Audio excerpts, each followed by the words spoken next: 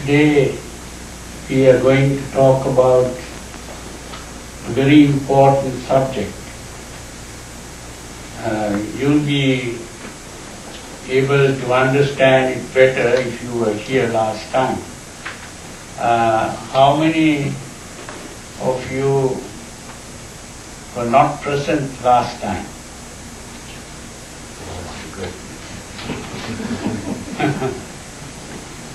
This is a series of talks where it's a gradual process of explaining the teachings of Buddha, and if you miss the earlier part, then it will be a little difficult for you to understand everything, but you might be able to understand something at least.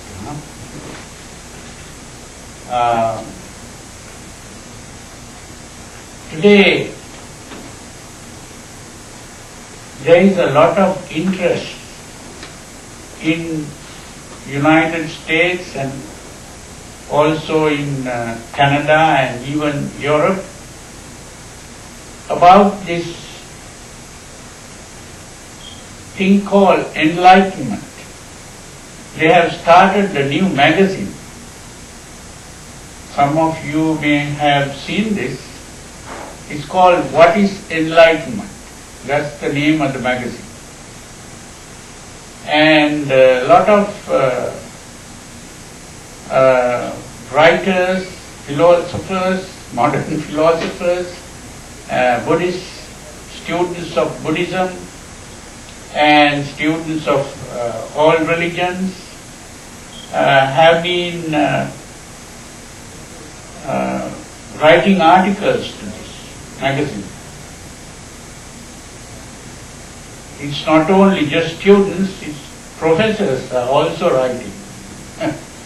So it has become a great interest in the West, because when we speak of the Buddha, that word Buddha means, some people translate it as the enlightened one. Of course, I translate that as the awakened one. It's not just enlightenment, it is awakening. Like if you are all sleeping here and someone comes and switches on the light, that doesn't make much of a difference, because you are still, you may not be in the dark outside, but because your eyes are not open, you are not awakened. So the first thing is switching on the lights, and then later you have to gradually awaken. So that awakening is the important thing. But it starts with the enlightenment. So the enlightenment really means an intellectual understanding of the problem of existence. That's how I put it. Existence is a problem which people don't know. People normally begin to celebrate birthdays. Why do they celebrate birthdays? They think to be born is a great thing, and they are very happy that there is a birth taken place.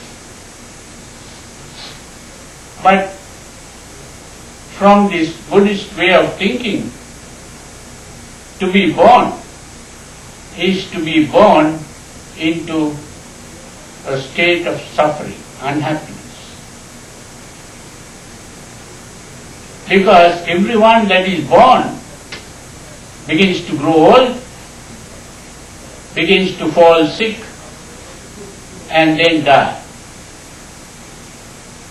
That is not something that we like. What we call life is birth, aging, sickness and death. That's what we call life. So life is not a static thing. It's a dynamic process that begins with birth and ends in death. That is the problem. Now, just being aware of that is not enough. Because why should we become unhappy when we begin to grow old or fall sick or die? Why do people cry about this? Why do they lament? Why do they mourn? Why? Because people don't like to grow old. People don't like to fall sick. People don't like to die. They like birth. That means they like to exist. But that existence is simply an illusion. We are not really existing. Now, when we speak about a wave, do you think the wave exists? If you ask the question, does the wave exist? No, wave is simply a change in the surface of the water. But we think water exists.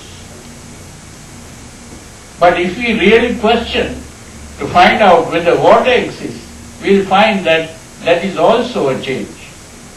Everything that we think of is a process of change.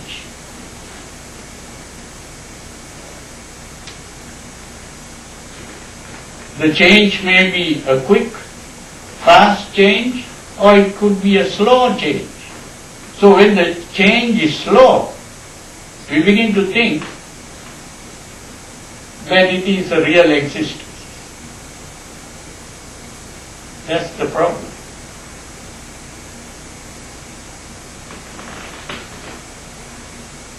Now the thing is, this unhappiness, when we see this reality of change,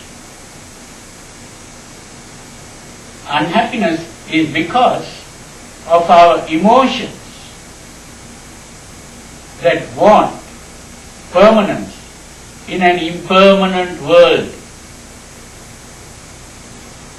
It is our emotion which is blind.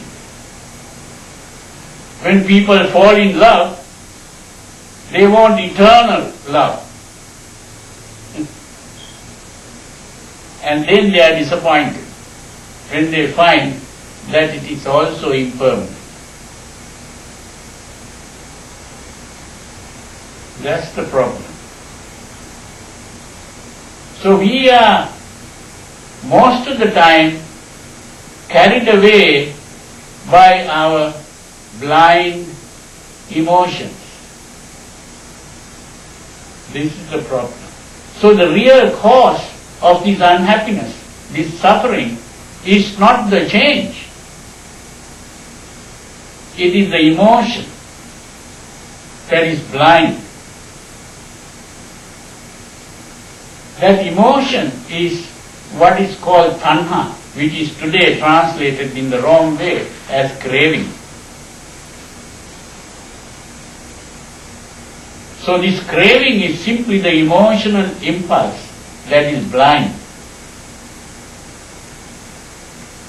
It is this same emotion that modern psychologists like Sigmund Freud was talking about.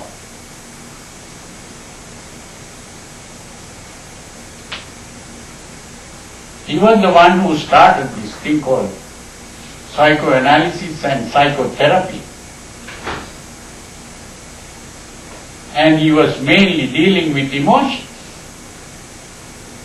Because we are born with this potential, which is to be aroused by emotions and to be carried away by emotion.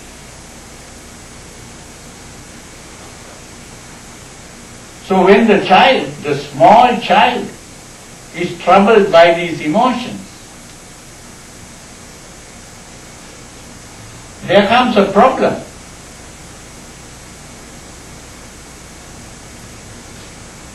The problem is that the adults, like the father, mother, or the older brothers or sisters, or whoever is looking after the baby, begin to say, don't do this, don't do that, that's not correct. Why? The small child is mainly dominated by these emotions.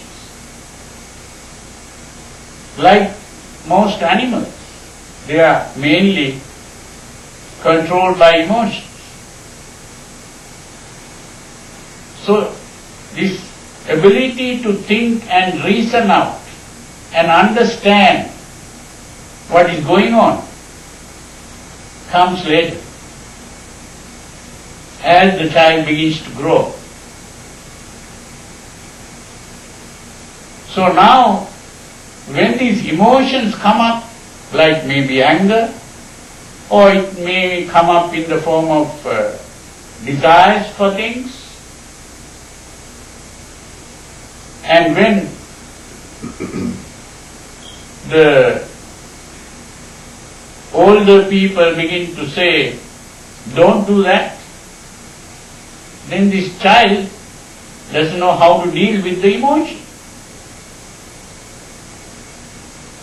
So naturally, this emotion, when the child is not able to control it, will begin to forget about it, throw it out of the mind. That is what Freud saw as repression, what he called repression. And that begins to create all kinds of problems like neurosis, psychosis, all these things begin to be based on this. So that itself is a suffering. Now some people say Buddhism is pessimistic, that Buddha has been talking about suffering, but what are the psychologists talking about today? Then they must also be pessimistic. You see, to talk about the problems of life, it's not pessimism. It is realism, trying to deal with real problems.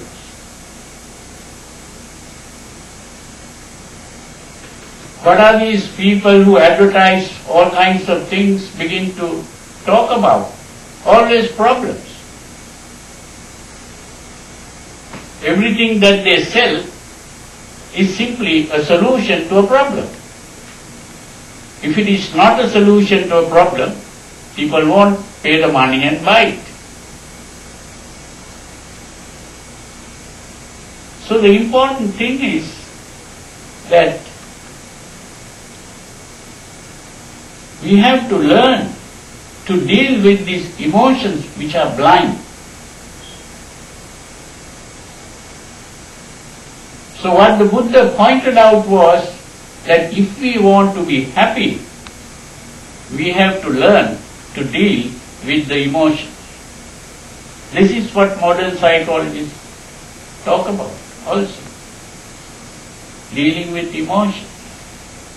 But most of us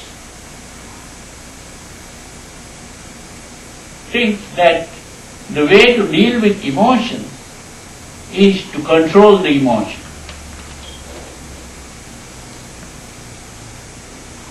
What is control? We have two parts of the mind. One is the emotional part, and the other is the thinking, reasoning part. So it is our thinking, reasoning part that is able to become aware of reality. This is what Freud called the ego.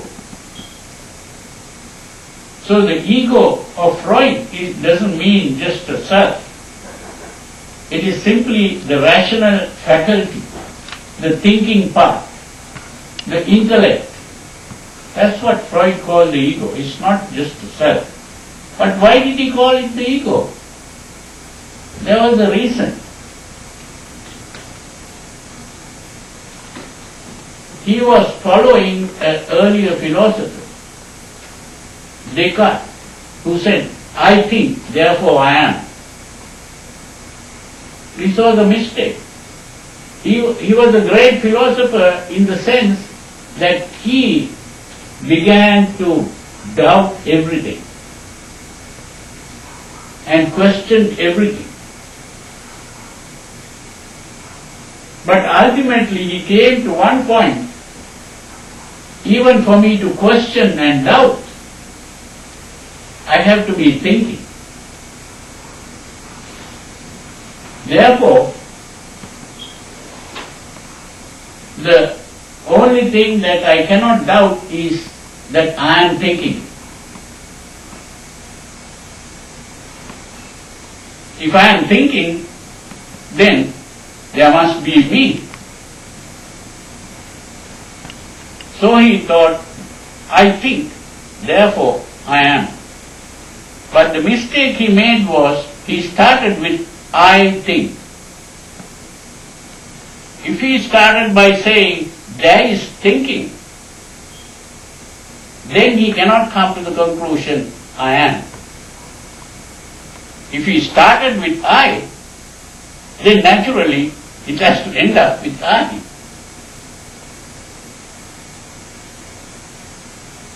So, if he said, there is thought, then he cannot say, therefore I am.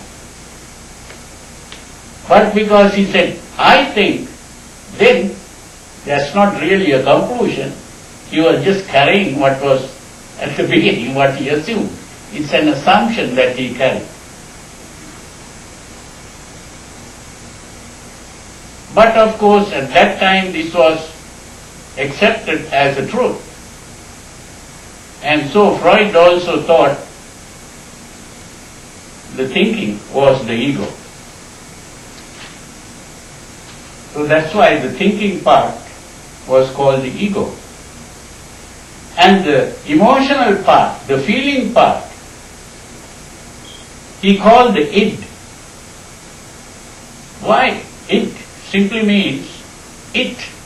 It's the Latin form of the English word it, it. It. Now it is neuter gender. We refer to inanimate things as it. This is because he saw that the emotional arousal and the emotional behavior is a mechanical process. It just happens mechanically. Even the thinking part is happening mechanically. He didn't realize that. But he saw it to a great extent. Because he was a neurologist who knew how the brain and the nervous system works. So when he examined it, he saw that it was. But simply, in order to identify a person or personality, he had to use the word ego. Because when someone does something, we can always ask a question. Why did you do this? And what we expect is a rational answer. So, that rational part of the mind is responsible for answering that question, and that he identified as the ego. Now, if it is an emotional answer, we would say that was not a proper answer. Like a child. If a child does something and you ask, why did you do this? The child might say, well, because I want to. That's all. There is no rational answer. But if you ask an adult, a sane person, why did you do this? Even if it was emotional, that person will try to make it rational. And that is what is called rationalization. That you rationalize the emotion. And that rationalization itself is a method of repressing the emotion, or forgetting about the emotion.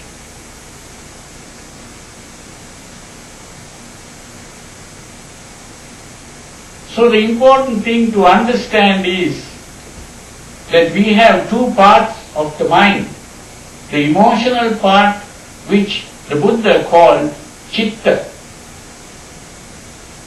and the rational or thinking part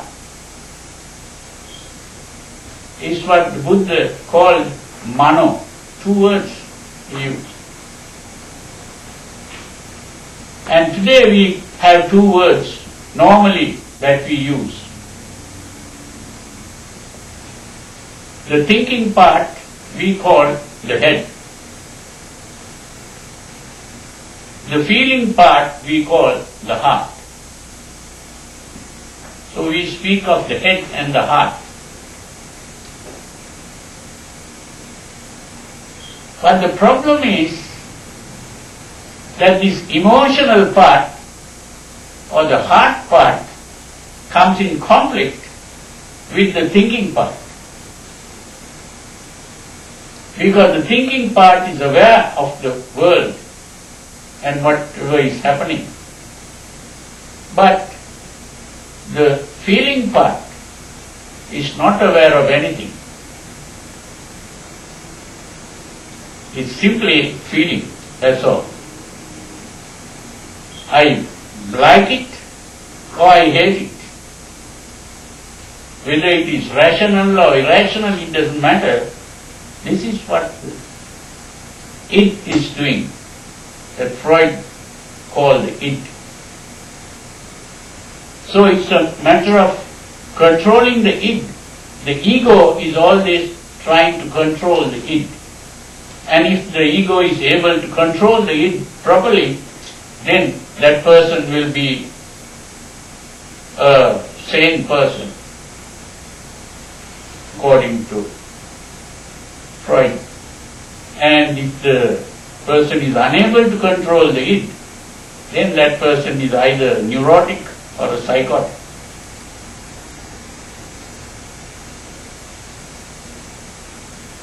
Now when we begin to see this, we begin to understand the importance of what the Buddha is trying to say.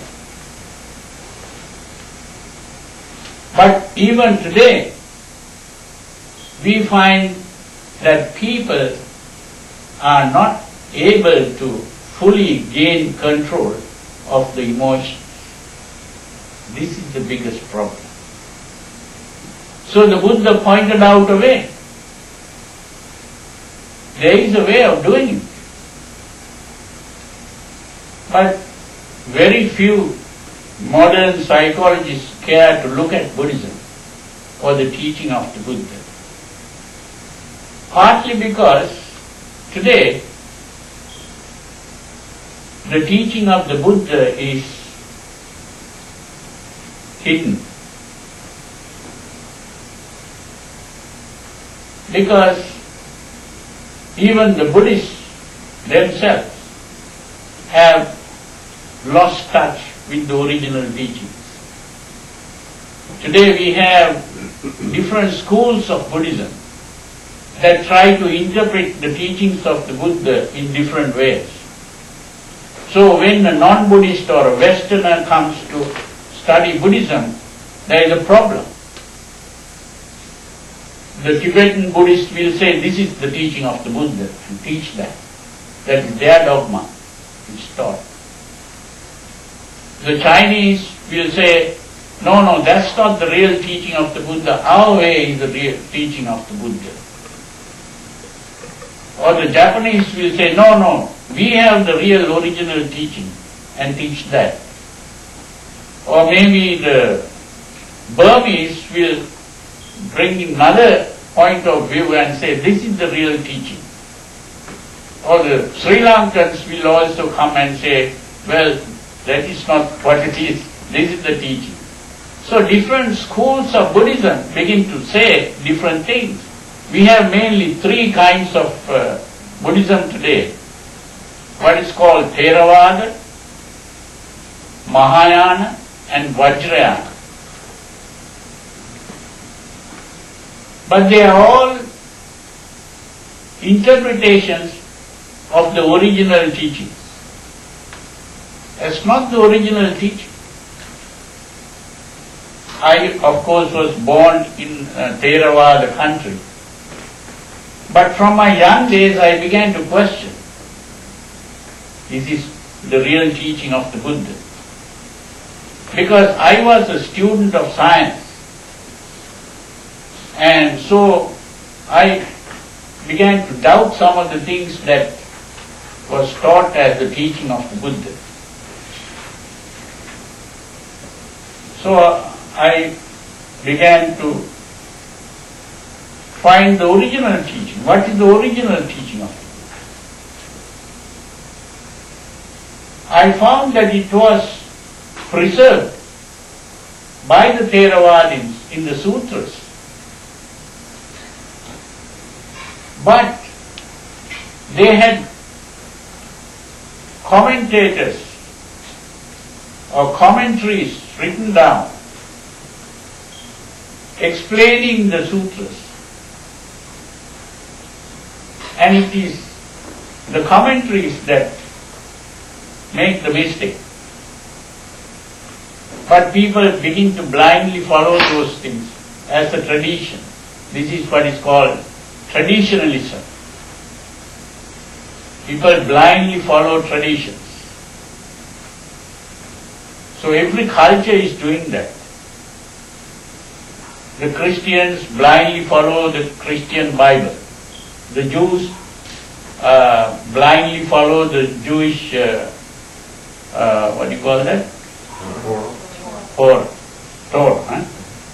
And Muslims blindly follow the Quran. And the Hindus blindly follow the Vedas. So the Buddhists blindly follow what they call the Tripitaka. But even there, they are mainly following the commentaries and what is called the Abhidharma. But the real teaching is found in the early sutras. But there is a difficulty in getting at the sutra. The difficulty is the language. It's a dead language. So because it is a dead language,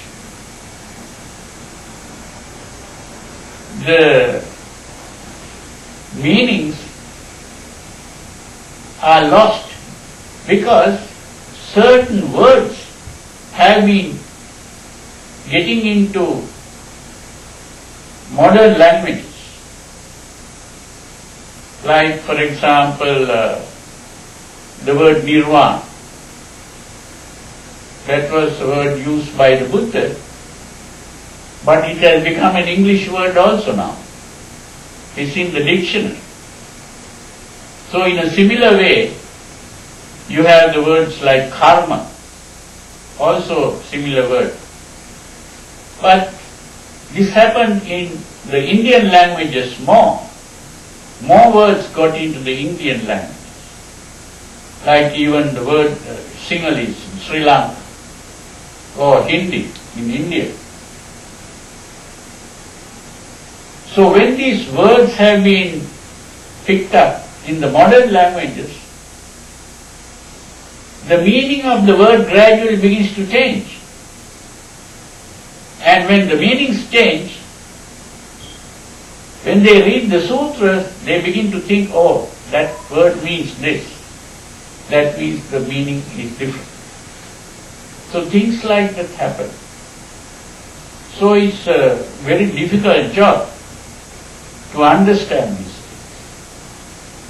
So I have been struggling through many years to understand this. I don't say that I have discovered everything and I have found the real truth. But I would say that whatever I have found, I think it is correct. I may be wrong at the same time.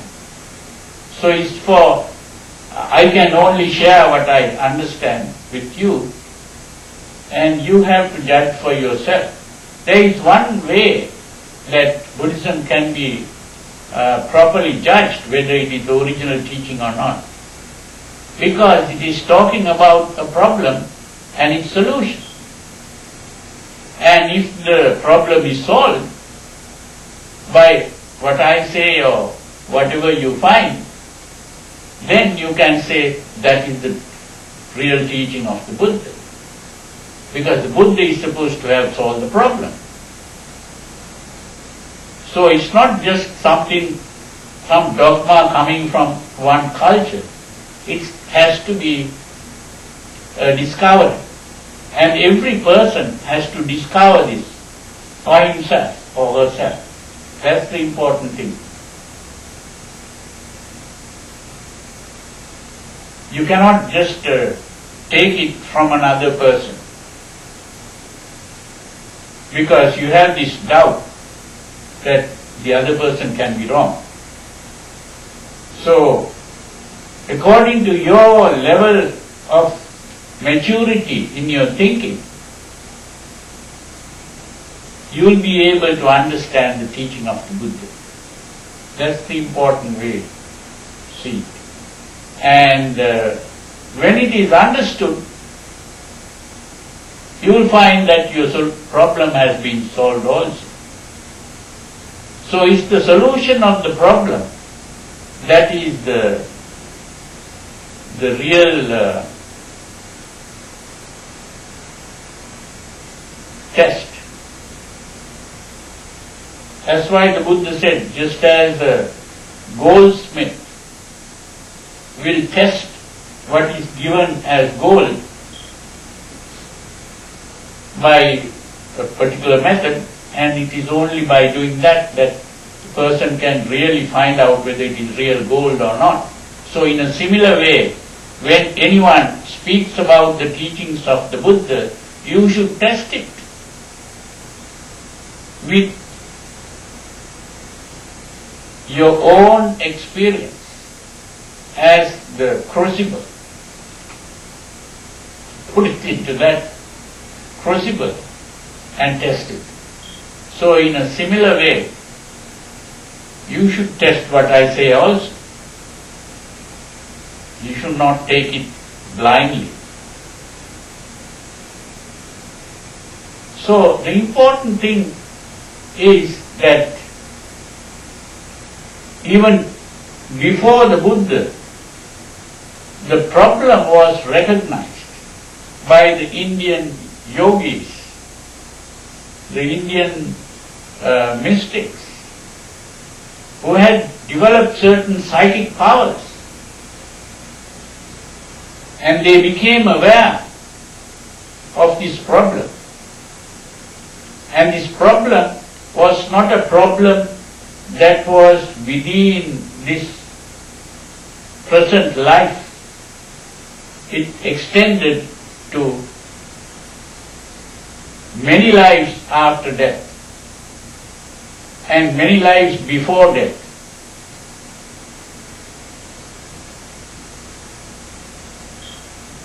This is the important thing. What we discussed last time was that we are being reborn again and again, without end. We may be reborn not just as human beings, we can be reborn as animals also.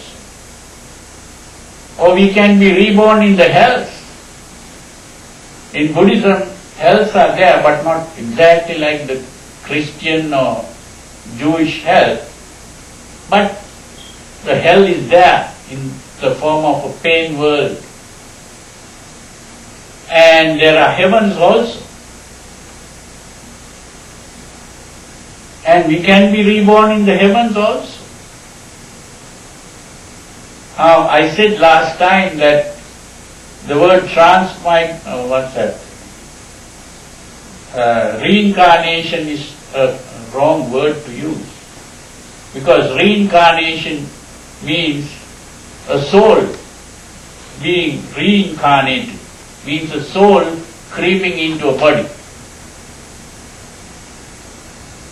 That's not what is happening.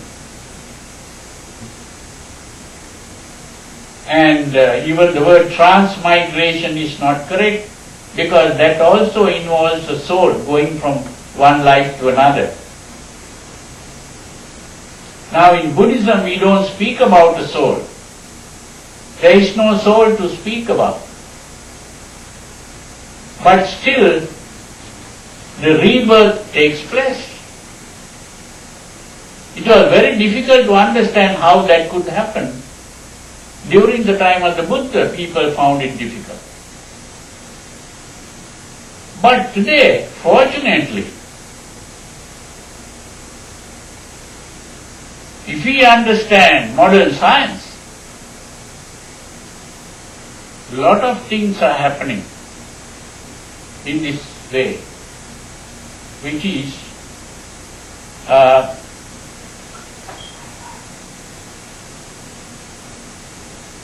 rebirth is happening all the time.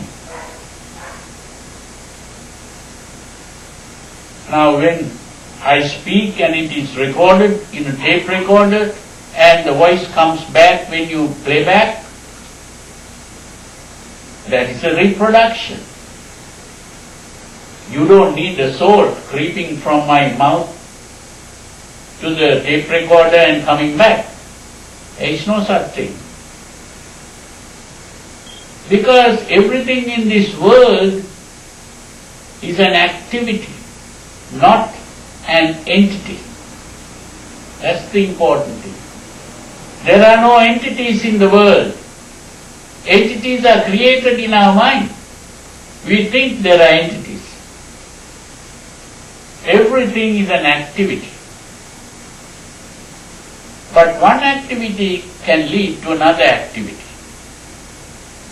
So there can be a chain of activities. That's how rebirth takes place. It's simply a chain of activity. I am not an entity. When I use the word I, there is this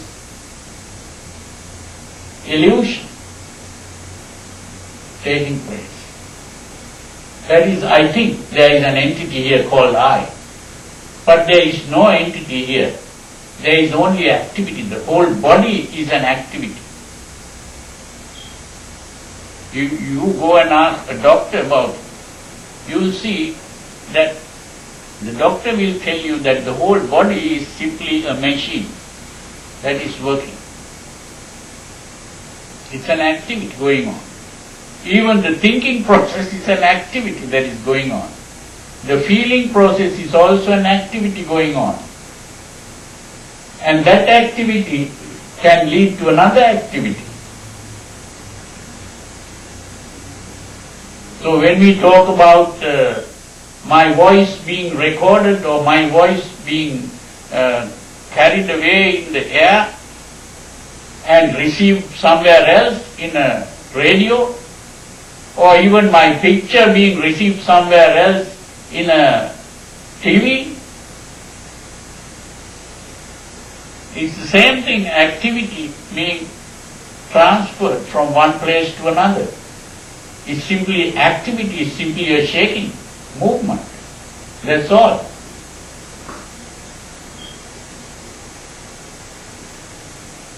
So if there are no entities in the world, then it's very easy to understand what we mean by rebirth.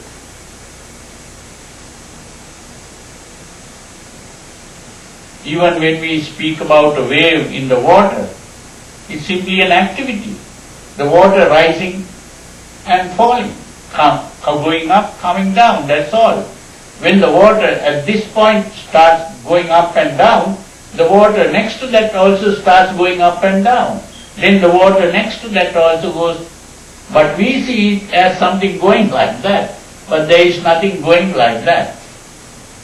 It's only how we see it. So this is the important thing. All movement is actually ultimately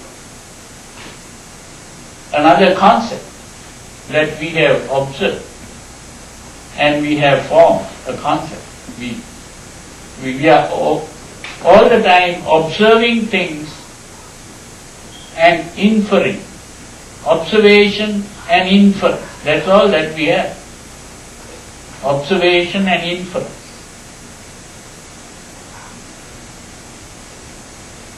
So when we begin to think like that, we have this problem that is that we think we are living, but we are born, we begin to grow old, we fall sick and die. That is also an activity. That's all that's going on. But we become attached to this thing that doesn't really exist, which is the entity. The entity is the self. And we think that there is this entity which is growing old, falling sick and dying. And then we ask, where did this entity go?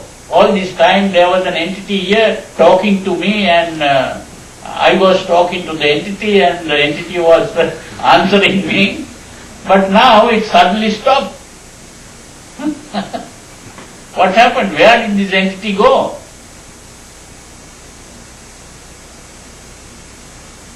This is why when someone during the time of the Buddha asked this question, the Buddha said, well, if there is a fire here,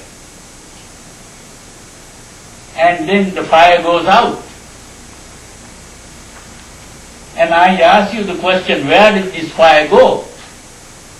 How do you answer? And that man said, well, when the fire has gone out, it has not gone anywhere.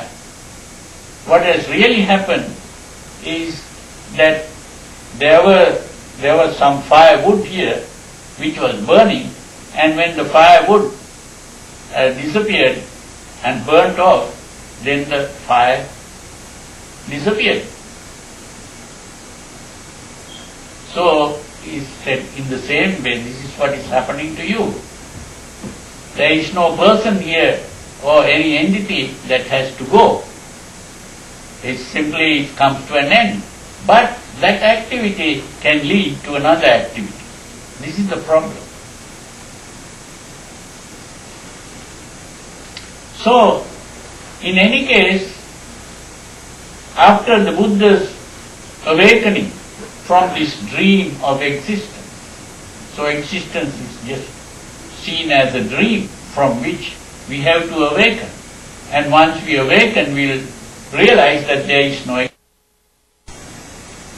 But after he became awakened, there is a verse that is supposed to have been a statement of the Buddha. It's very interesting. Aneka jati sansaram sanda visang anibhisam. I have been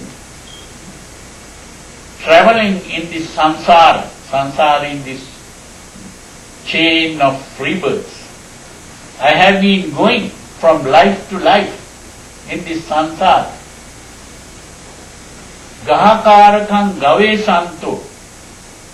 Gahakarakam gave santo means going in search of the Creator Now some people say the Buddha never spoke about the Creator. That's not true. It's all in the sutras. Here it says, I have been searching for this Creator. Gahakar really means the builder of the house. The builder of the house is simply the Creator. So I have been going in search of this Creator, but I never met Him. I never met this Creator. It is very painful to be born again and again. Dukkha jati punah punah, which means to be born again and again is very painful. That was the first verse. Now that is thinking in the ordinary way. And then the second verse he says, Gahakaraka dittosi, I have seen you, Creator. The second verse is, I have seen you, Creator. You will not create anymore. All your creations have been destroyed. All the supports have been broken down. Visankhara gatan chittan. The mind, the chitta, has stopped creating. Tanha and kayama jagat, that emotional urge has disappeared. Who is the Creator? It is that emotional urge that is creating.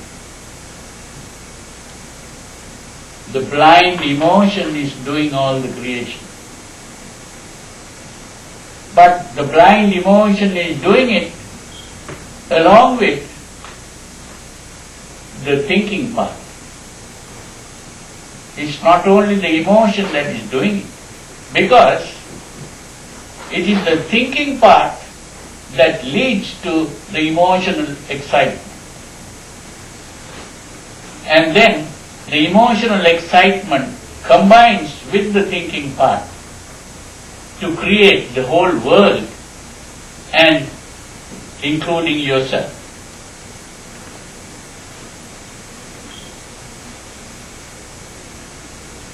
That was the awakening.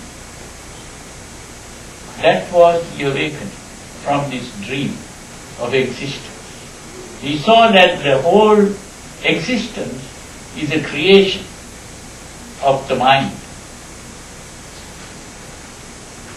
That's the important thing. So this is what I call a paradigm shift. You know, someone wrote a book about how science is progressing. Every time science progresses, there is a paradigm shift taking place. Even in philosophical thinking, if you study the history of Western philosophy, you will find that paradigm shifts are taking place. Always changing of concepts going on. There is one very important paradigm shift in Western philosophy that took place, which is very significant in understanding the teaching of the Buddha. This was done in England by 3 philosophers. One was Locke, the other was Berkeley, the other was Hume. It's very important, these 3 people. Locke was a person who started saying that there is no such thing as a mind. People think there are two entities. One entity is the body, the other entity is the mind. It was this illusion that has created a lot of problems even in psychology. Locke pointed out what we have is the brain and the nervous system. There is no mind here. It's the activity of the brain and the nervous system that we call the mind. It's like the engine of a car. When the engine begins to work, the car begins to move.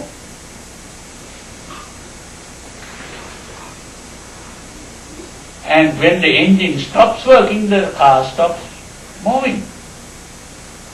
So the movement is not created by a separate entity. It's simply the activity of this machine. So in a similar way, the mind, what we call the mind, is simply the activity of the brain and the nervous system, which is the body.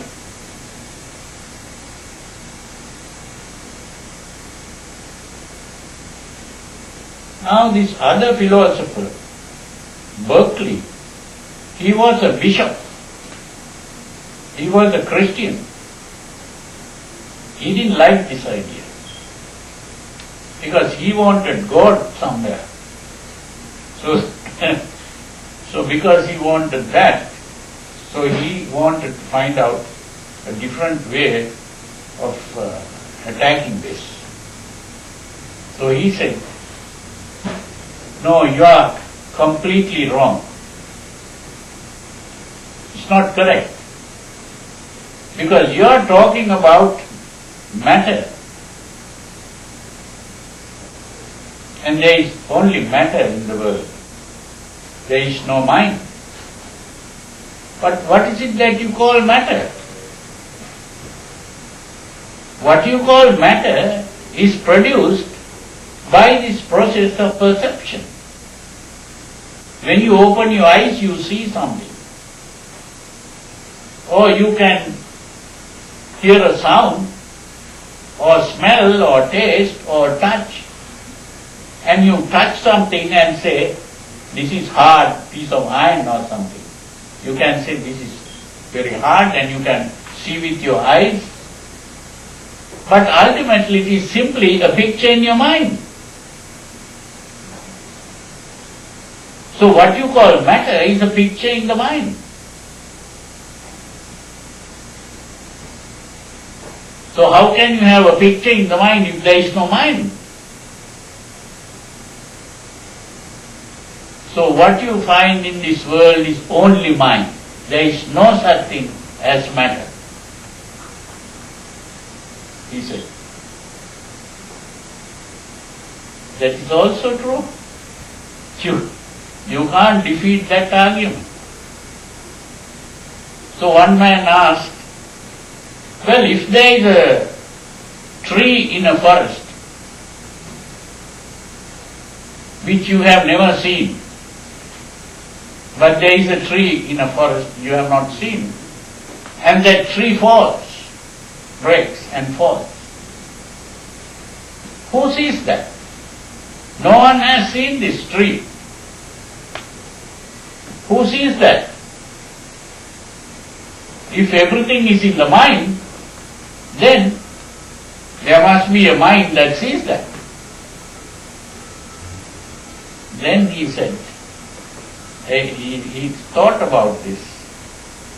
He can't give a stupid answer. So he said, that is in the mind of God. God sees this.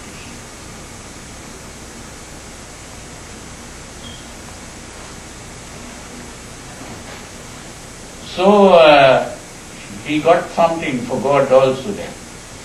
So, but of course, there came another philosopher, and that was Hume. He came and said, "You are both wrong." Berkeley, Locke proved to you that there is no such thing as mind. And Berkeley proved that there is no such thing as matter.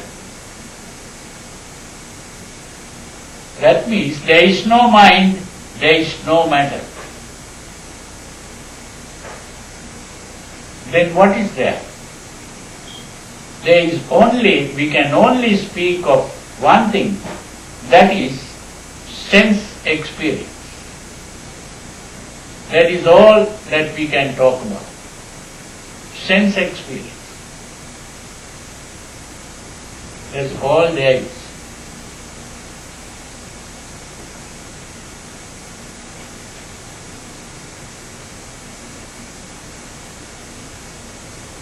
Then, of course, came another philosopher, Immanuel Kant. He was the one who started going into a more detailed description of it. And then he spoke of two things called the phenomena and the noumena. He said, yes, what Hume said is correct. So, whatever we have perceived through the senses, what we experience, is what is called the phenomena. But there must be something outside there, which we can't really directly know. Because we are limited by our senses. And because we are limited by our senses, we can know and talk about only what we have perceived, which is the phenomenon. But there must be something outside there, which is producing this. And that is what we call the noumenon, which people cannot know. So he went on a different direction, and then of course there was another philosopher who started saying, well, that noumenon can be known. It can be known through extrasensory perception by mystics. Mystics can know it, and that is God. So like that. Of course, the later philosophers started questioning that also, and rejected that. You cannot talk about anything outside your sense experience. Even the extrasensory perception is a kind of perception, and therefore it is all sensory perception. So,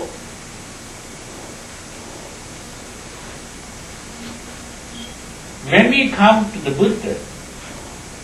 Buddha said the same thing that Hume saw, which is, Buddha says in one of the sutras, this is the all.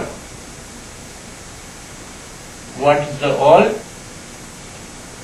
The eye and what is seen, the ear and what is heard, the nose and what is smelled, the tongue and what is tasted, the body and what is touched, and the thinking process.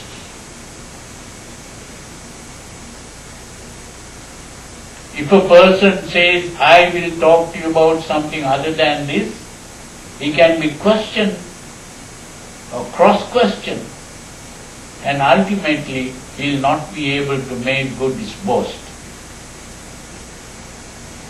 So in other words, we can talk about only this. And that is what the Buddha called Dhamma or Dharma. This is the important thing to understand. The word Dharma, some writers say this word Dharma cannot be defined properly because it takes different meanings and in different contexts, different meanings, but that is not true. There is only one meaning. When a Buddha used the word, he had only one meaning for that. And people who don't understand that meaning begin to hide their ignorance by saying that there he meant one thing, another place he meant another thing. Why should the intelligent person do things like that? Normally people do things in their conversation, but a scientist will always use one word to mean one thing. One word like energy or force or power, every word will be defined. The philosophers also do that. So why should the Buddha start using different words? That's not correct. He had only one meaning, which is this experience, sense experience. That was the Dhamma. But the word Dhamma means that which bears. That's the important thing. That which bears. What does that mean? That means the ground of being. The ground of being that people talk about. The ground of existence. The ultimate ground on which everything rests. And that is this sense experience. This is what people are unable to see. This is why some people say the ground of being is existence, or the ground of being is God. All kinds of people begin to say that. But the ground of being, the Buddha points out, is this sense experience. That is why it is called Dhamma. Dharma means the ground of being. In other words, normally people think, I exist. I exist in the world exists, I exist, and I come and see the world. Or if I take an object like, say, this temple or whatever we call it, vihara or monastery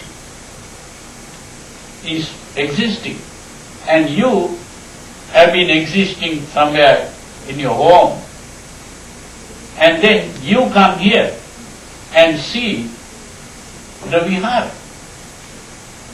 or you see me. I have been existing and you have been existing, and you come and see me. Right? So in other words, we are talking about a subject, that is yourself, and an object, what you see. So the subject exists, the object exists, and then the subject sees the object. Right? This is how people think. In other words, existence precedes experience. Right? That's what people think, that existence precedes experience. Existence comes first, then comes experience. But what the Buddha is pointing out is, experience comes first, then comes existence. This is the difference. experience comes first. Means you see. It is in the seeing that you think of a subject that sees and an object that is being seen. If there was no seeing, then there would be no subject or object. Right? That's the important thing.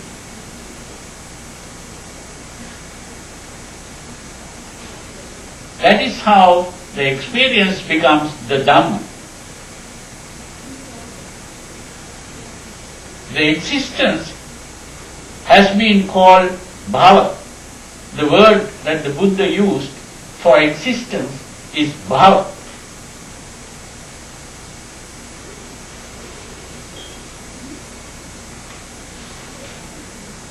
And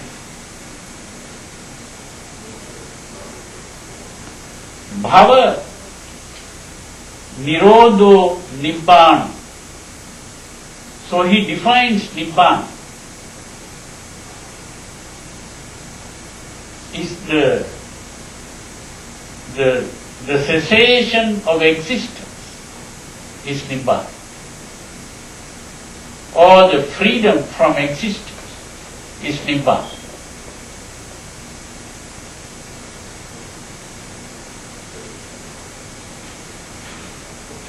Or liberation from existence is Nibbana. This is the important thing to understand. So when we talk about Nibbana, we are talking about a complete transformation of our way of thinking. This is a paradigm shift. It is only when we have changed our way of thinking that we cease to be carried away by blind emotions. It is this existence that brings about this emotional arousal.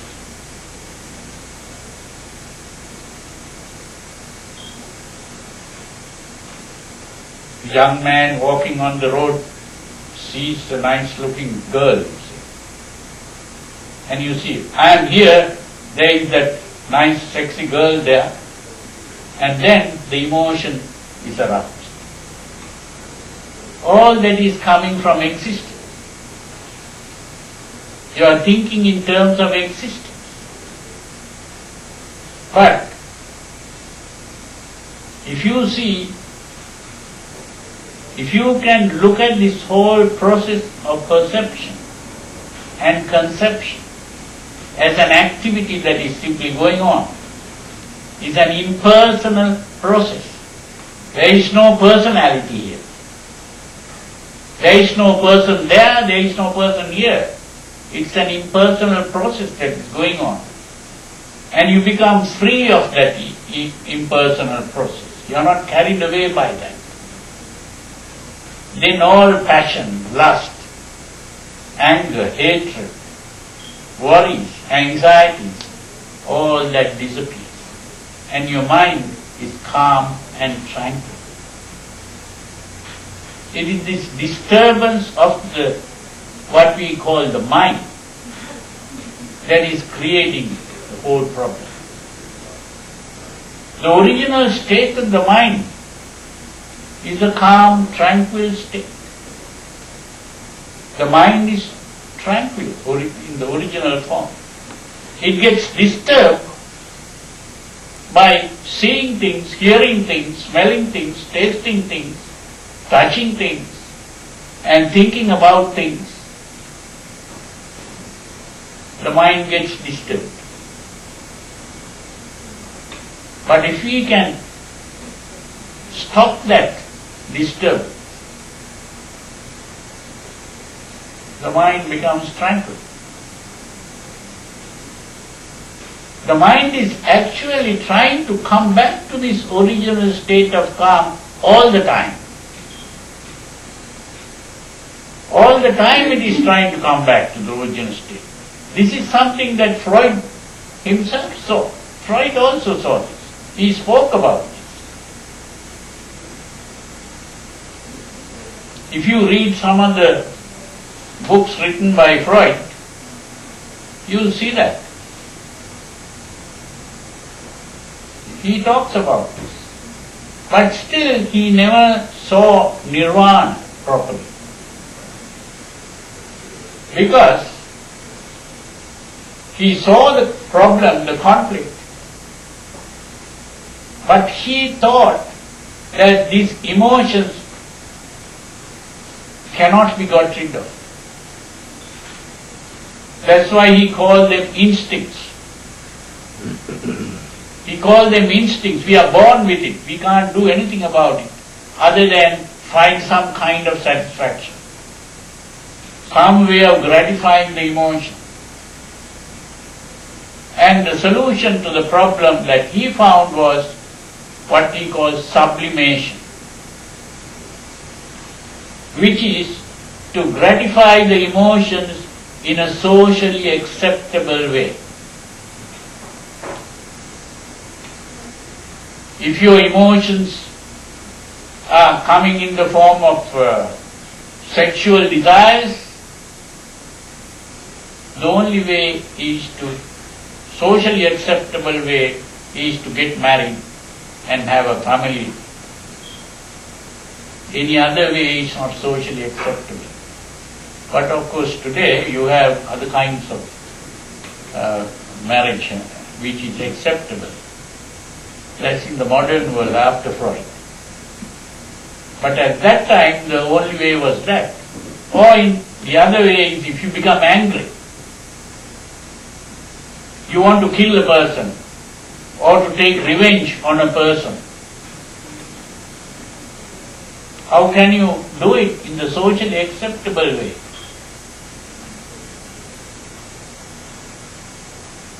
Go to courts,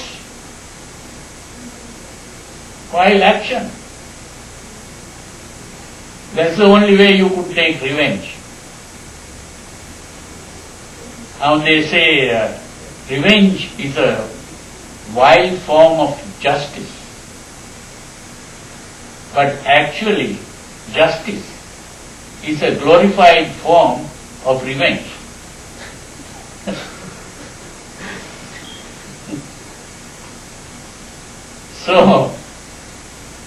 So this is the point, that he saw only this because he believed in this thing called instincts which cannot be got rid of. So the only way is to gratify the emotions in a socially acceptable way. And so you become a normal person instead of an abnormal person. So his method was always to bring abnormal people to a normal state. But the Buddha's method was something more than that. His method was not so much to bring abnormal people to the normal state, but to bring normal people to a supernormal state. And that supernormal state is where the emotions are completely got rid of and the mind stays calm all the time. The unshakable mind. That's the important thing. That is, of course, the ordinary people are the normal people. They are not able to achieve this suddenly, but through a gradual process which can take many lives depending on the person's level of maturity, or what we call emotional maturity and intellectual maturity. It's the emotion and the intellect that is important here. So the head and the heart. So the maturity of the head and the heart. According to that maturity, you can do it in this life, or maybe the next life, or maybe many lives after. Everything depends on where you are now. But the important thing is to learn to gain control over this emotional impulse. This is the main thing. And to gain control over the emotional impulse, we have to learn that the emotional impulse starts with the thinking process. Now today there is a form of psychology called cognitive psychology. And this cognitive psychology, they have understood this point, that the cognitive part, which is the intellectual part, the thinking part, determines the arousal of the emotion. And so, it is by changing the cognitive part that we can change the emotional part.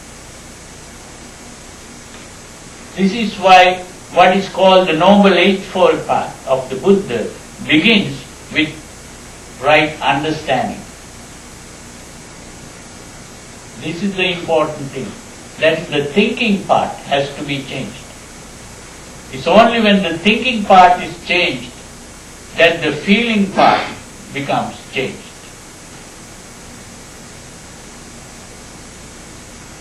And the feeling part is goal-oriented. This is the important thing to understand. It's always seeking a goal. Either it is seeking pleasure or it is trying to avoid pain. This is what the emotion is doing all the time. Either seeking pleasure or avoiding pain. This is what Freud saw as the id. The id is dominated by the pleasure principle. That's what he said. The pleasure principle is to seek pleasure and avoid pain.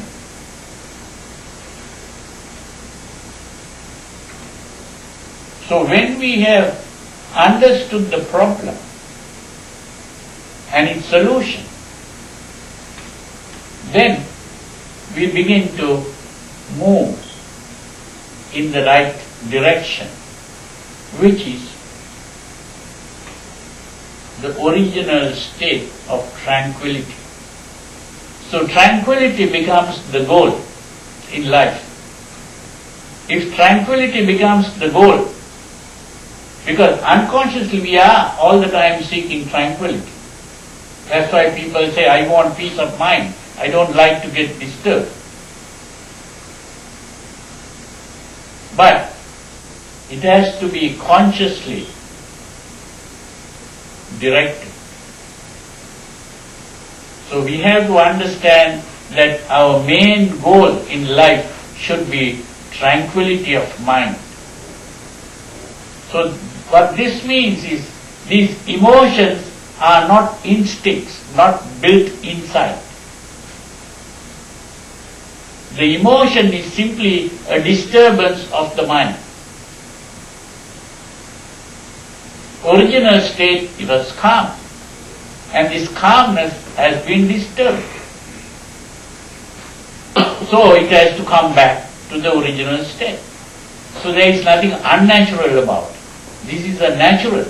The most natural thing is to come back to the original state. There is a word in biological thinking which is called homeostasis. That homeostasis, normally people speak about it when we speak about, say, the healing of a wound. Now, if your leg breaks or your hand gets cut,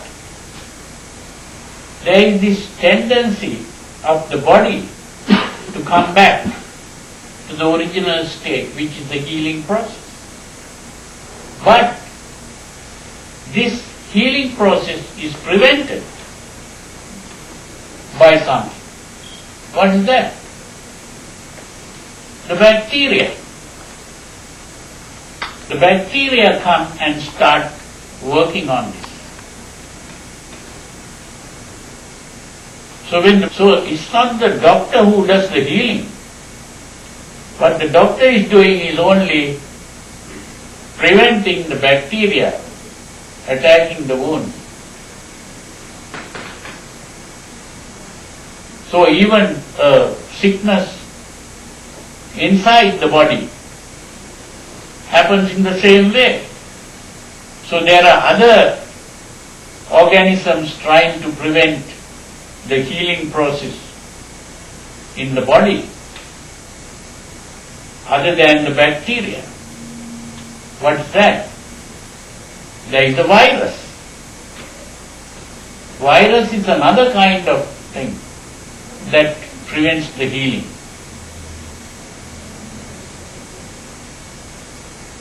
So this is how it works.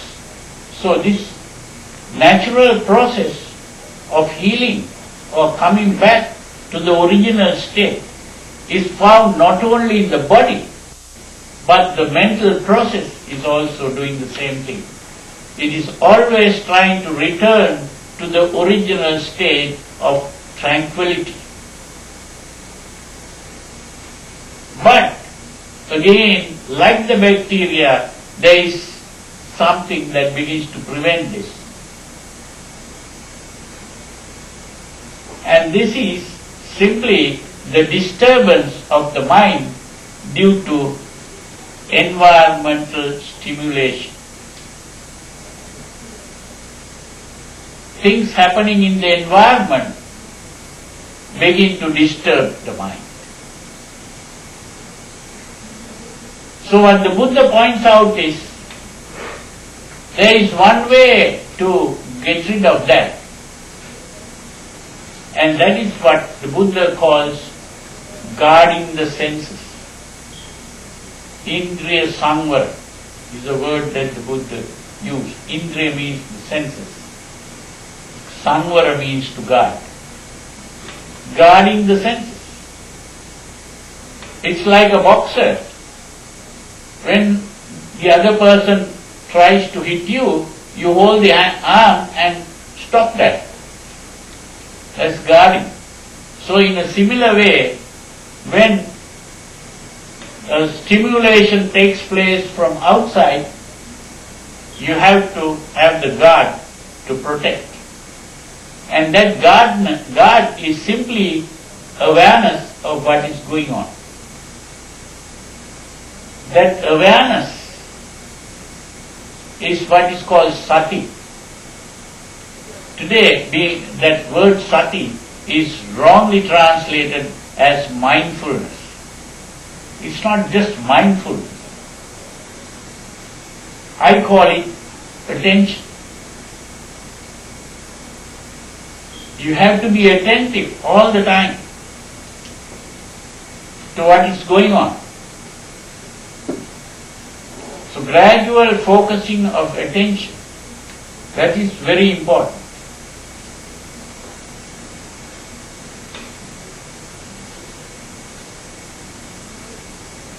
You have to pay attention to whatever is happening. Every time you see an object, you have to become aware of seeing. Is any disturbance taking place? And so this is why the Buddha says, when you see something, don't think about the pleasantness or the unpleasantness of what you see. If you think about the pleasantness of what you see, you become attracted to it. If you think about the unpleasantness of what you see, you are repelled. You begin to hate what you see. These are the two basic emotions. the lust and the hate.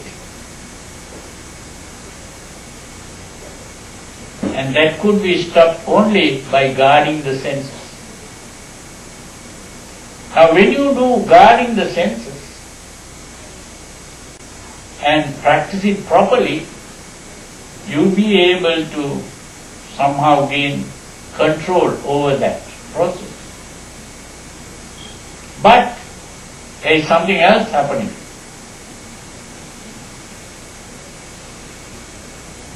Thoughts come from the memory. What happened in the past comes into your mind. You have to be able to get rid of that also. And again you have to pay attention to that. You have to be aware. And then do the same thing, not to be thinking of the pleasantness of this memory or the unpleasantness of the memory. You have to be able to throw it out of your mind. So this can come to you constantly. Every time it comes, you throw it out. And if you keep on doing that, it will stop coming. It's like visitors coming to your house. Someone knocks on the door. You open the door and you find a person that you don't like to receive. So you can just talk about the unpleasantness of that, like the I don't like you. Huh? Don't come in. Then that person will go away. If you do that every time that person comes, it might be that the person comes several times. Every time the person comes, you can say that. And then the person will gradually stop coming. So in a similar way, when the thought comes to your mind, you have to do the same thing. When the thought comes, oh, I don't like you, I don't want you here. This is why Christian speaks about this in a different way. They say, let God come into you. Don't let the devil come in. When the devil comes, throw him out. When God comes, you receive. You take the God in. God simply is what is good. The devil is what is evil. So from a Buddhist point of view, God and devil simply means good and evil. That's all. From good you take one O out, then you'll have God. From the devil you put one D into it, it becomes evil. I mean, from the devil yeah.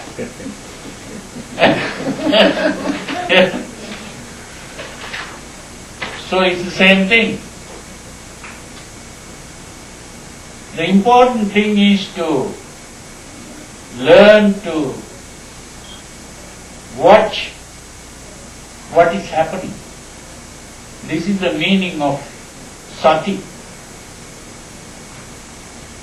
And we have this word satipatthana. Satipatthana is also usually translated as mindfulness. But satipatthana is sati upatthana. Upa means inside. Sati is attention. Attention focused inside. Not attention focused outside. This is the important thing. When I look outside, I see something nice, and I think about, oh, how nice it is, then the desire comes. But instead of doing that, instead of focusing my attention on that object, I begin to focus my attention on the reaction to the object. Here, a desire arose in my mind, and now I look at the desire instead of looking at the object. The moment I do that, the desire disappears. Why? Because the desire is aroused only because I am focusing on that object. When I stop focusing on the object, the desire cannot arise. So it disappears. That's how it goes. But there is a problem here. The problem is the desire is not just a mental thought. It's a physical change. Because when the desire arises, a message goes to the glands and a hormone is secreted into the blood. And this hormone goes to various parts of the body and creates changes in the body. So it's a complete physical thing, not just a mental thought. And therefore, even when you take your mind away from the object and focus on the thought, it doesn't disappear at once. It's like the hot plate. You switch it off, it doesn't become cool at once. You have to wait till it gradually cools down. So in the same way, when the emotion is aroused and you take your attention away from the object and focus on the emotion, it doesn't disappear at once. And if you become impatient, then again that becomes another emotion. So instead of that, you have to relax and just wait, watch, and gradually you will find it cools down. That's the important thing to understand. So it's a very simple matter. Take your attention away from the object, focus on the reaction to the object. Just be aware of it, that's all. And this is what we call meditation. So meditation is not just sitting like a statue. The important thing in meditation is the mind, not the body. So it is something that you have to be doing all the time, not just once a day or twice a day or even thrice a day. All the time. You have to be watching what is going on. We'll be discussing this part gradually next time, the practical part. But today we discussed about Nirvana. I hope you understood. But if you didn't understand, here is the time to ask questions. So you can ask questions and we can discuss that.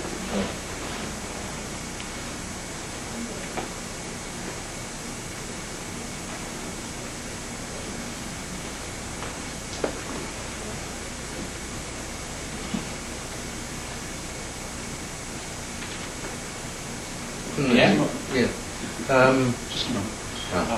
Before you speak, raise your hand and I'll get you. Speak to the mic, huh? Who is directing this attention, this consciousness, this awareness? If I understood you earlier in the lecture that there's nothing. Existence, when you were talking about existence. Well, who or what is directing, guarding, consciousness, attention? Yeah, that's a good question. Thank you. Only thing is that the moment you talk about the who, You are talking about the subject. Mm. So we cancel the subject and the object. There is only the action part. There is really no subject or object. It's the experience. And it's the experience that is creating the subject and the object.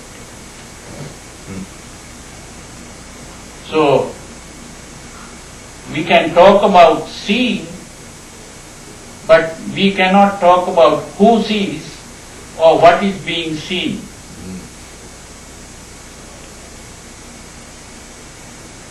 There is only the seeing. So this is why in this Vipassana meditation, sometimes these Vipassana teachers talk about that. There is a story where some person was taught in a simple way, in a very short way, how to practice Vipassana. And he said, in the seeing, there is only the seeing. In the hearing, there is only the hearing. In the smelling, there is only the smelling. In the tasting, there is only the tasting. In the touching, there is only the touching. What it means is, there is no subject or object. There is only the experience. That's the important thing. So all that comes really through the meditation process. You begin to understand it fully. Now you can only think, but our thinking is also going on in the normal way, which is the normal paradigm. So we have to come out of that paradigm and to get into a different paradigm where we begin to think in a different way.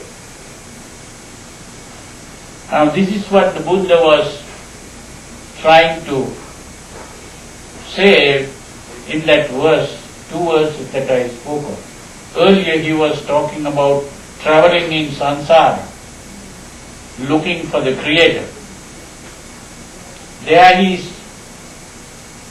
assuming the existence of a person going from life to life, and that there is some person who is doing the creation.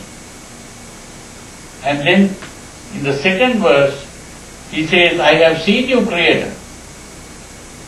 Ultimately, that Creator is his own mind itself, which is doing the creating. There is no Creator outside. It's the mental process itself that is doing the creation.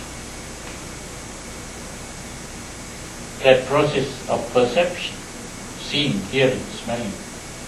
Now, if you read the modern book on psychology, one of these textbooks that people use in studying psychology in universities, there is a chapter on perception.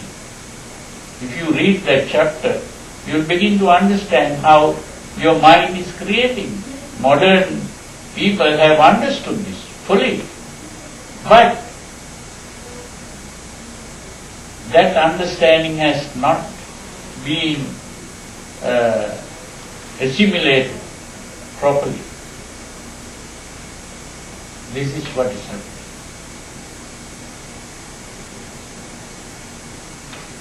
It has to get into your life.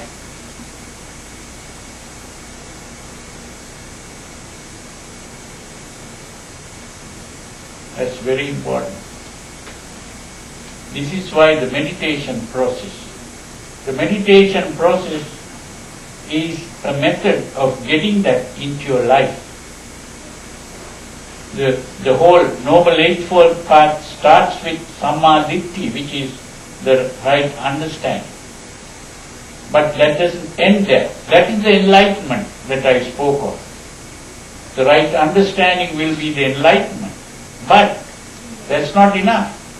that has to enter your life.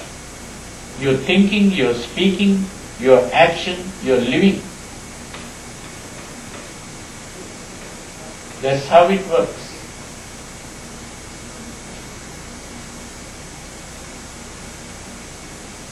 Any other questions? The more you ask questions, the more you will understand. Yeah? Could you explain a little more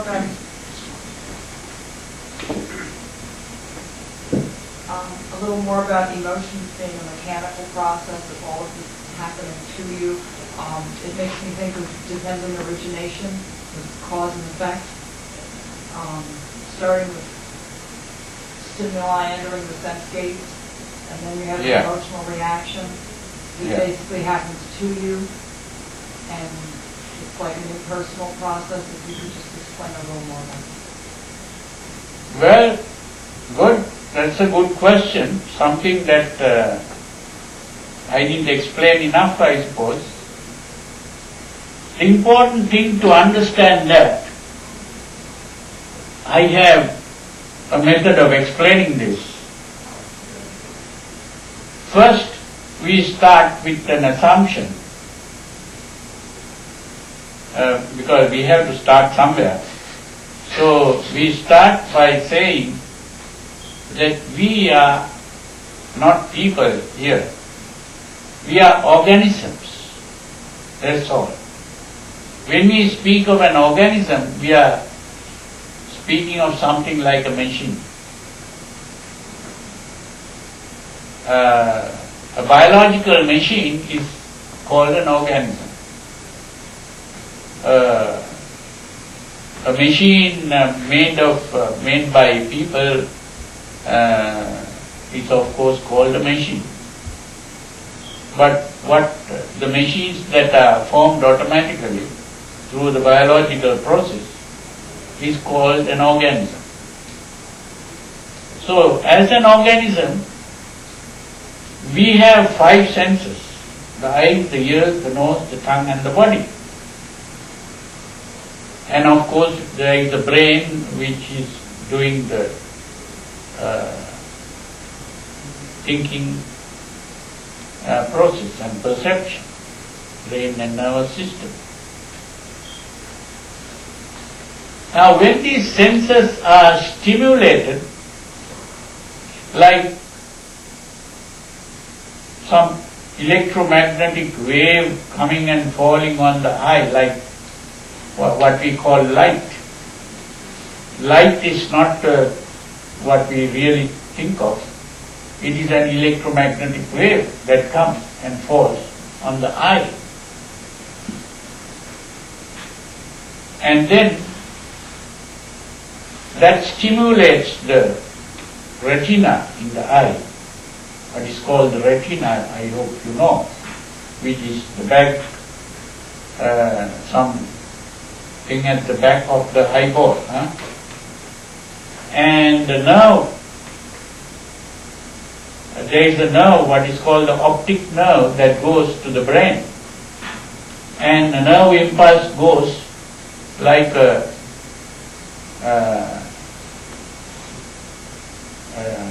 in a telephone. A nerve impulse goes to the brain, and then you see colors, you see shapes. So those are the things that you see. Then of course, in the brain you begin to create concepts. Now first what you see is simply what you might call a percept or a sensation. And then you begin to think about it, interpret what you have seen.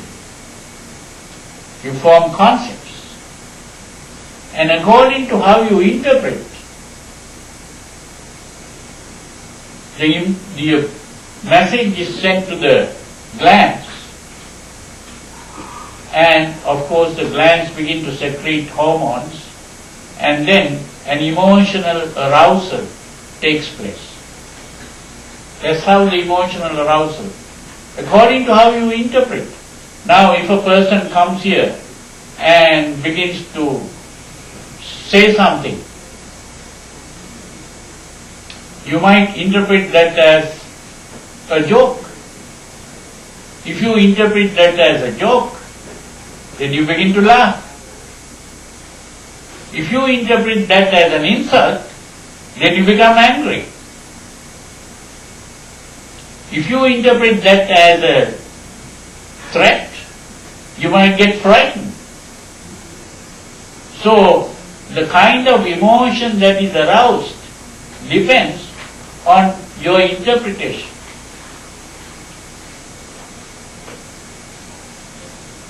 And once the emotion is aroused, the body gets ready to act. And a tension arises in the body. And that tension makes you uncomfortable. Till the tension is released in action. So you release the tension to obtain what you desire, or to get rid of what you hate, or to run away from what you fear. And if you can't do any of those things, you start crying and lamenting. So that whole emotional arousal and the action is the reaction. It's the reaction to the stimulus. The organism is reacting to the stimulus. That's all that is happening.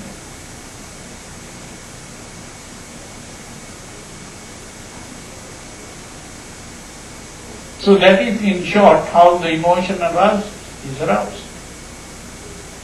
So if you can learn to stop that, that's what the Buddha taught, how to stop that.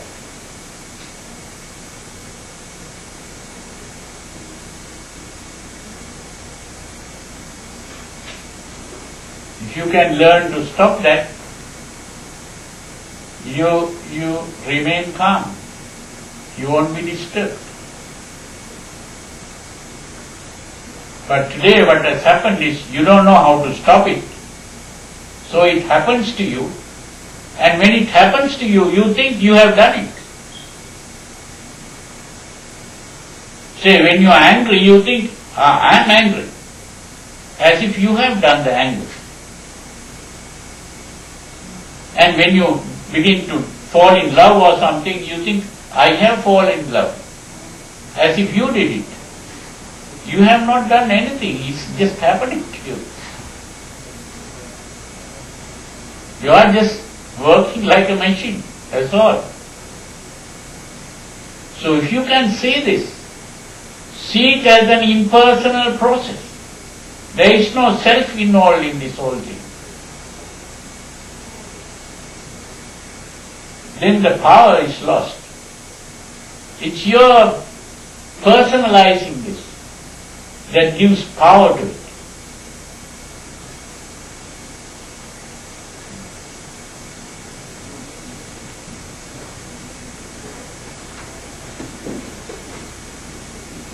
Yeah? That seems okay. Bhante, thank you for your talk. It was I got a lot out of it. Just now you're talking about a stimulus coming into the sensory perceptual process, and we react to that stimulus. Part of that reaction, I think, I guess I should say, my understanding of part of that reaction is internal, because we have, probably as a result of prior learning, and this is what I think gives us the sense that I am, is this prior learning. You spoke of memory, a building up of our experiences with that particular stimulus, so that when the stimulus comes in, part of what causes us to label it and respond to it as a threat or as a joy or whatever have you is something that we have uncoded And that, as I'm sure you're aware, neuroscientists have now determined also occurs at the level of the neurons, that there are actually changes that go on in that cascade of processes that you talked about in the brain, in the neuron.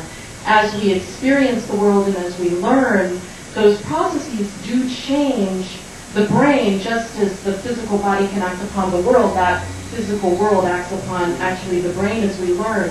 So I guess what I'm asking is, how does one become impersonal when there's both a response to something that's external as well as a response to something internal? That's part one of my question. Well, good. That's a good question. See, I will answer that question. Okay.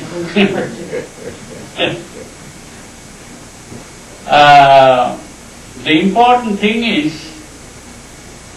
that what you said is very important, something that I didn't mention.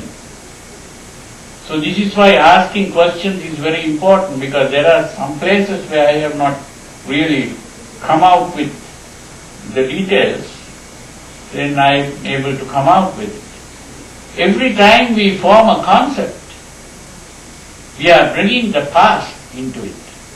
This is important to understand. Whenever we look at an apple and say this is an apple, we are bringing the past memory into it.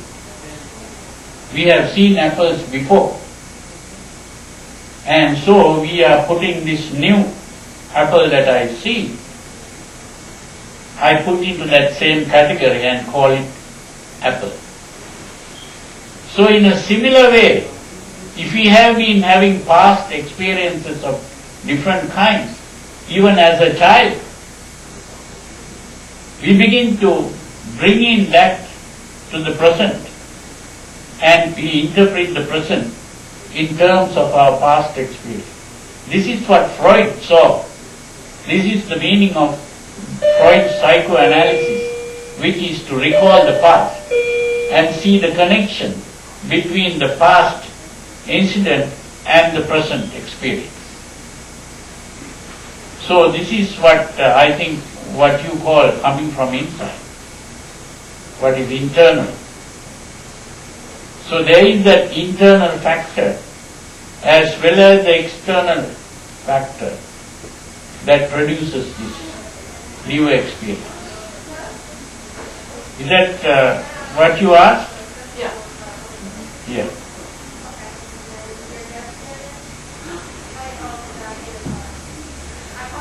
Okay, I haven't really put this together yet, so I don't know if it's going to make sense. From parts of what you were saying, I really got a lot out of your description of the fact that basically all there is action. That's, in my experience, that's what I believe, and that was very helpful. That's going to be very helpful for me in meditation in particular. I was thinking about something you said about justice being a glorified form of revenge. Yeah. And I was thinking about the concept of karma attached with the concept of action. And you talked a lot about how some of these words have not been translated properly and how we may not understand what they truly meant. So my understanding of karma was always that if I engaged in certain actions, like good actions, that at some later point, some good result would occur. And if I engaged in some, bad actions or evil actions, at some later point, something evil would occur. But based on what you're saying, I think that's extremely simplistic. And so I was thinking about how if there's just a series of a chain of activity in myself and all other non-entities that interact, then if one entity interacts with another entity in a way, or one chain of activity interacts with another chain of activity in a way that is that may be perceived as an injustice, are you then saying that interaction itself is not, how should I put this, something that's a part of a meaningful fate, but is maybe more just of a random occurrence, and that we produce the meaningful fate out of the way that we respond to it, and then that becomes whatever the perhaps karmic, maybe that's not way to look at it, but consequences of that that occurrence, that interaction. Well, I don't know if I'm, as I said, I haven't totally thought this through, but do you? no, I think I understand what you said. This is something that we discussed earlier when we were talking about karma. You were not here. Correct. The important thing is, today people think karma is some kind of law of punishment and reward, similar to God punishing and rewarding people. But karma is not a thing like that. There is no punishment and reward in karma. It's like you drive in the wrong way and then you meet with an accident. Now the accident is not a punishment. But if the police catch you and take you to courts, then of course you will get a punishment. So punishment is always given by people. But these are all like inanimate things, and everything in the world is really inanimate in that sense. Even what we call animate are also inanimate. So that there is no punishment and reward or judges in the world. Everything happens due to the presence of the necessary conditions. When the necessary conditions are there, something occurs. And that is how karma works. It doesn't work like someone judging and then punishing. So this is, if you begin to understand it that way, I suppose your problem will disappear, huh? Did you understand that? Yes. So, did you find that your question was answered or not answered? I think that your comment is very helpful. I pretty much probably didn't really have a question, with more just sort of muddling through ideas that came about while you were talking, and your clarification was very helpful. Thank you. Any other questions?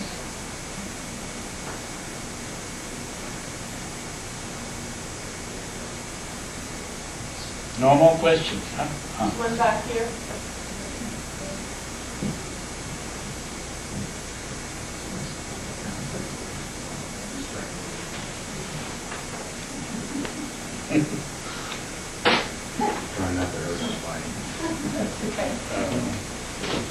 Bhante, I thank you for your talk. I have had a problem understanding the concept of delusion, and I noticed when you were talking about when you covered the kilesas, you seemed like you only talked about the wanting and the aversion part of it. I didn't hear you talk about delusion in that. You just mentioned the other two, and I was just wondering why, and could you explain for me the concept of delusion, because I'm just had a lot of trouble with that. Okay. That's also a good question.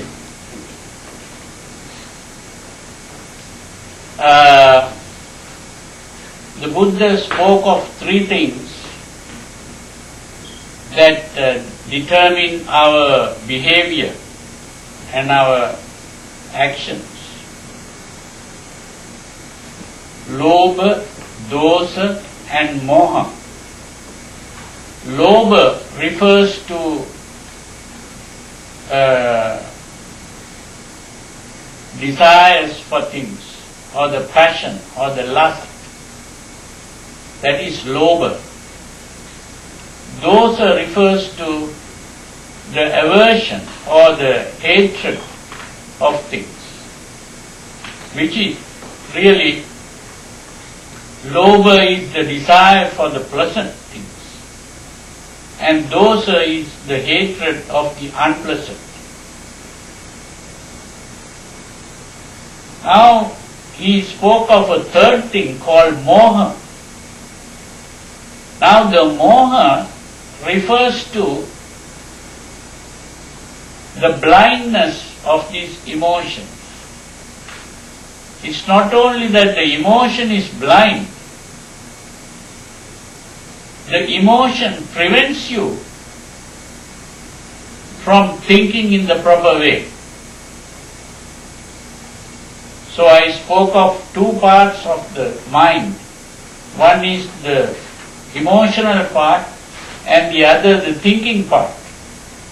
Now the emotional part, when the emotion is aroused, the thinking part is unable to think properly. This is the problem. And that is what we call moha.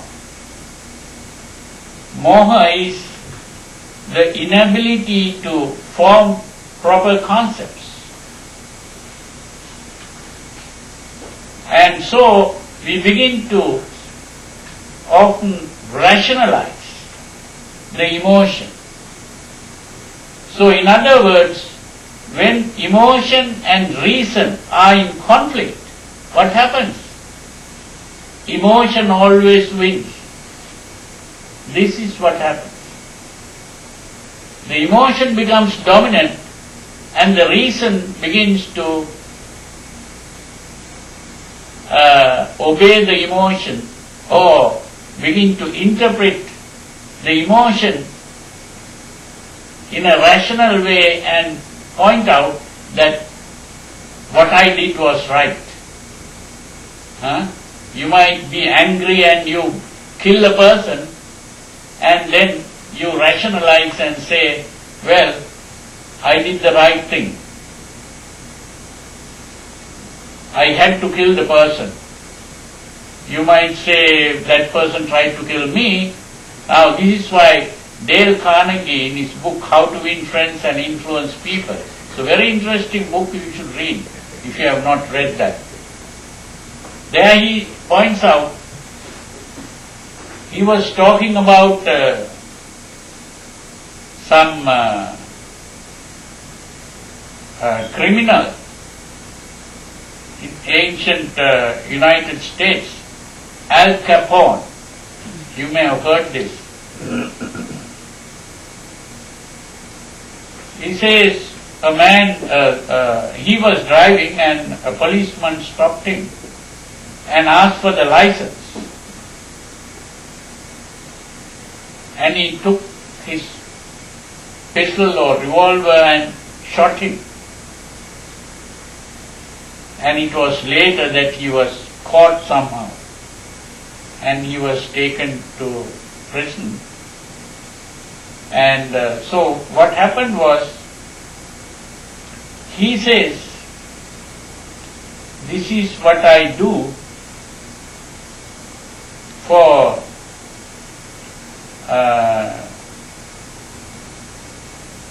my heart is very kind and compassionate, and this is what I get for being so. You see, something like that, where he never admits that he has done something wrong. He is always defending himself, and he is trying to show that he was a good person. So this is very important to understand that when emotion and reason are in conflict, emotion becomes powerful and dominant, and reason becomes a slave to the emotion. And this is why people fight, this is why there are wars in the world, this is why there is crime in the world, because people's emotions become dominant. And so they destroy things. All this destruction, all the destructive things happening in the world, all that is due to the emotions dominating reason. And but at the same time today people always trying to defend emotion. They say if we take off emotions, we'll be like inanimate things. That's what people try to say. They are so much attached to the emotions. But if you study the biological theory of evolution, you will begin to understand that before the brain was properly evolved, the animals were mainly guarded and protected by emotions. That is true. But once the human being gets a better brain and the ability to think and reason out, those emotions are unnecessary. The emotions can be removed completely, and reason alone can do what emotions were doing in the wrong way. Now, if you see these movies by what's that movie channel where you get animals all the time?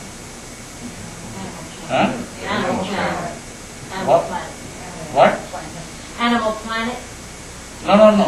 Discovery. Discovery, that's right. The Discovery Channel. There you get tigers or lions chasing after animals and catching them and killing them. But the animals are running because of the emotion. They get frightened and they run. But they don't escape really. Because this other animal who can run better can catch them and eat them. So that emotion didn't really help them.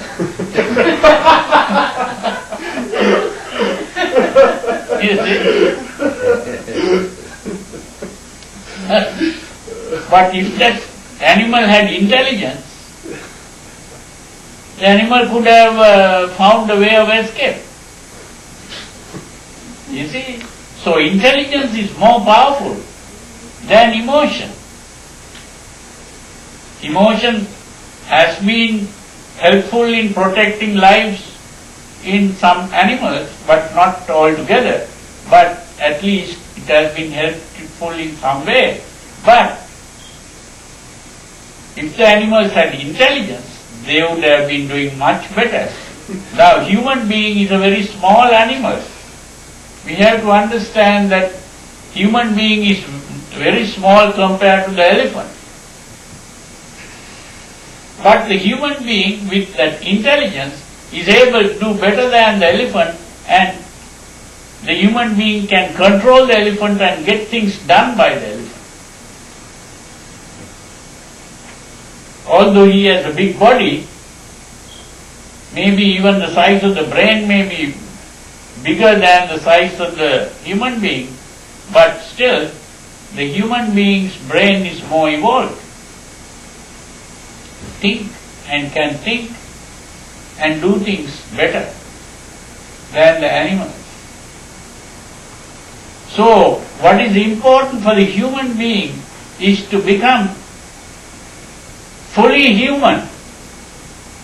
We are only half human because we are being carried away by the emotion. We are not fully human. So the aim of the teaching of the Buddha is really to become fully human by getting rid of these emotions which are blind and misleading. We can use our intelligence. Now some people say, if we don't have emotions, we will have no love. That is again a mistake. There is this psychologist, Eric Fromm, who wrote a book called The Art of Loving. If you read that book, you will find that he is able to distinguish between three kinds of love. He says the English word love is confusing. It is not really very clear what is meant by love. Some people call sexual activities also love. They, to talk about sexual intercourse, they say making love.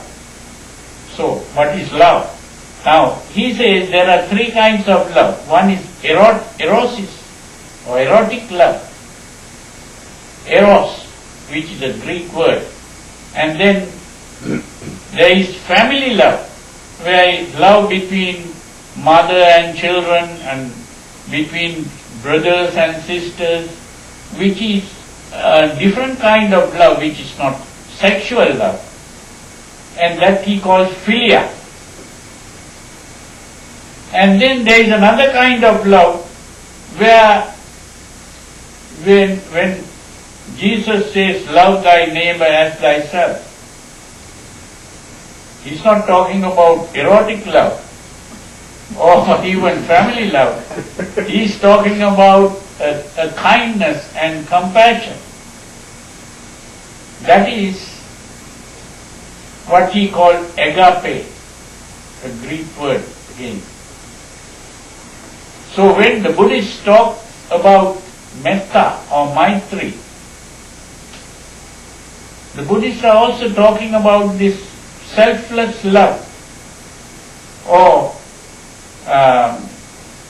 I translate this as universal benevolence or goodwill, universal goodwill, which is an interest in the welfare of all beings, not only human beings, all beings, even animals and even inanimate plants and life of any kind. So that is universal love or universal benevolence. So that is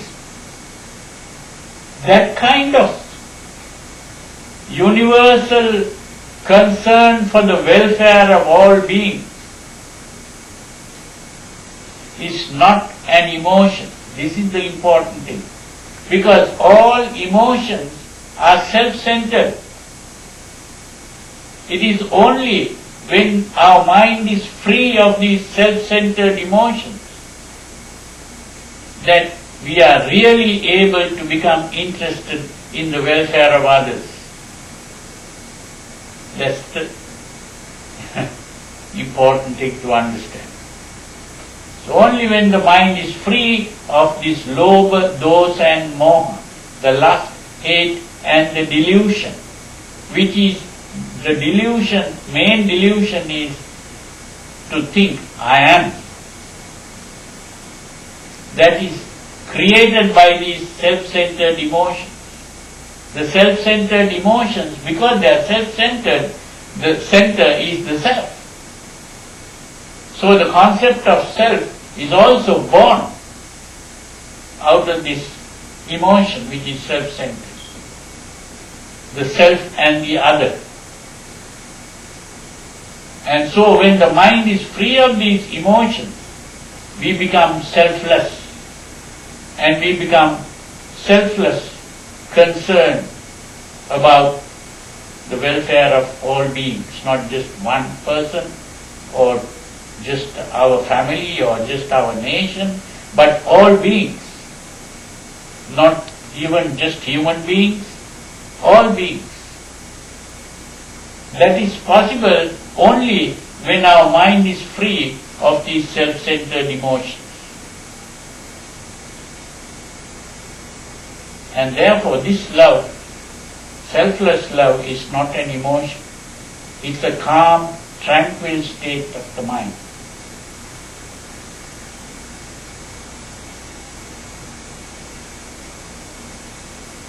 Is that okay? That's real good.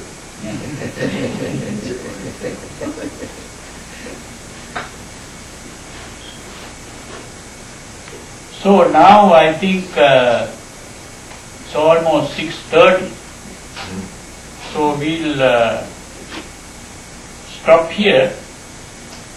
And so we are coming to the end of our series of talks, but we'll have this other talk also, but we can continue, and if you are interested, till I stay here. And the important thing is, we'll be talking next time more on the practical part, like the Noble Eightfold Path,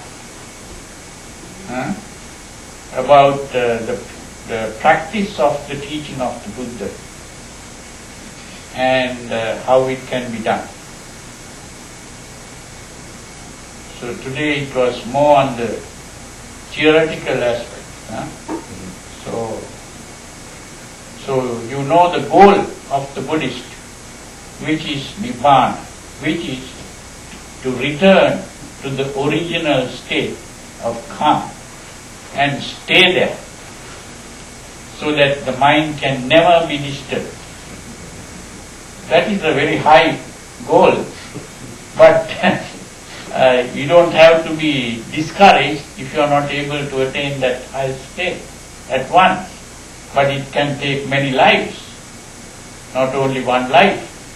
But if you try this life, you'll be able to get into a better position in the next life. And if you don't try it and if you ignore the whole thing, you might go down further in the next life. So this is why it is very important to be practicing this in this life itself, not to be postponing.